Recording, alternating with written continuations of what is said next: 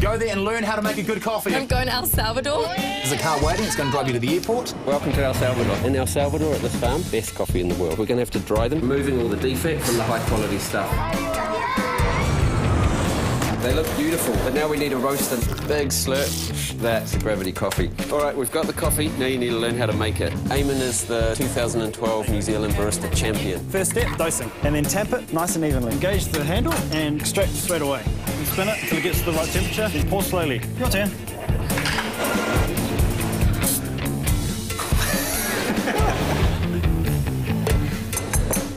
Wow, you're actually getting quite good at this. Here we go. But your final test is tomorrow.